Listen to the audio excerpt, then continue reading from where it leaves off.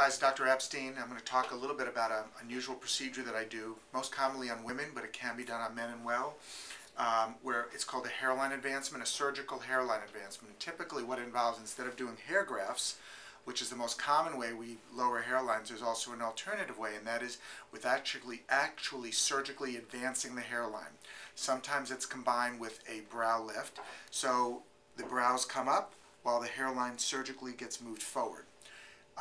It's combined with a brow lift when the patient desires a smoother looking forehead and or has an issue with low brows and or the anger or the frown lines, because those can all be treated at the same time with this simultaneous brow lift hairline advancement procedure.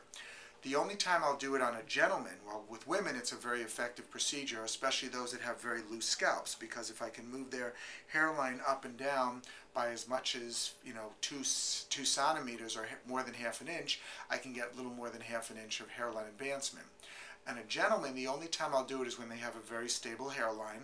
And I do have a patient that we did this on, a gentleman, his name is Bob, and I'm just going to go ahead and show you a close-up of his hairline to show you what was achieved. And you can see here that if you come here, you can see this very fine line scar, okay, and actually the patient's been unable to see it. And you can see the hairline scar, and you see how nicely this heals up. And this is very typical for these hairline advancement procedures, and you can see that there's actually hairs growing through the scar. The reason why they're able to grow through the scar is I do a special technique called the trichophytic closure, and it actually permits hairs to grow right through the scar. So you can completely, in this case you cannot find his scar really at all. I think it's around there, but he's got hairs growing through that.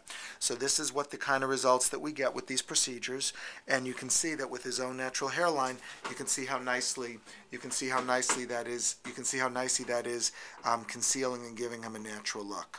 Anyway, these are alternative procedures for patients that are looking for instantaneous lowering of their hairline,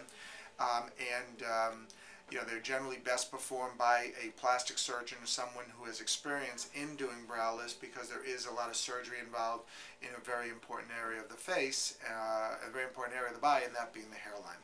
Anyway, this is Dr. Epstein, and I'm happy to talk about different techniques in hair restoration. Thank you.